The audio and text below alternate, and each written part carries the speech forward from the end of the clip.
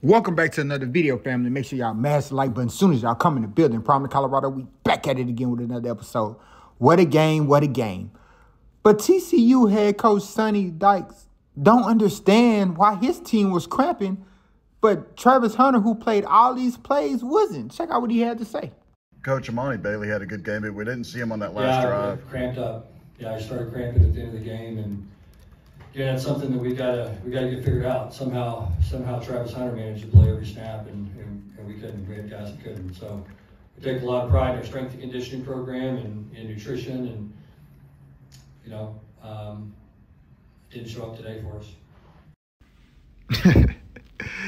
So a couple of his go-to players wasn't able to finish the game due to cramping.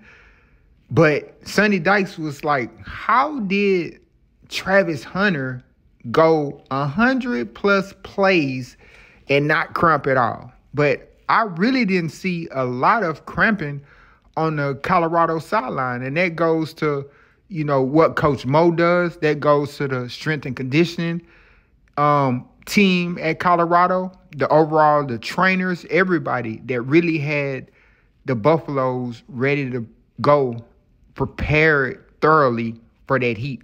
So maybe that's something Sonny Dykes might want to call the Colorado Buffaloes and ask, what exactly did y'all do to help with the cramping that we need to do? Maybe they can get in touch with the trainer and Coach Mo and that team, just to have an idea of what was some of the things that would help them going forward. Because you would think they're in Texas, that's their home, Fort Worth. We're playing at their stadium, but yet they had issues with some of their best players cramping at the crucial moments when Colorado, who's in Colorado, flew down there and played at your home, but wasn't really having issues with cramping. So definitely some Sonny Dykes want to get checked out. But y'all let me know what y'all think in the comment section.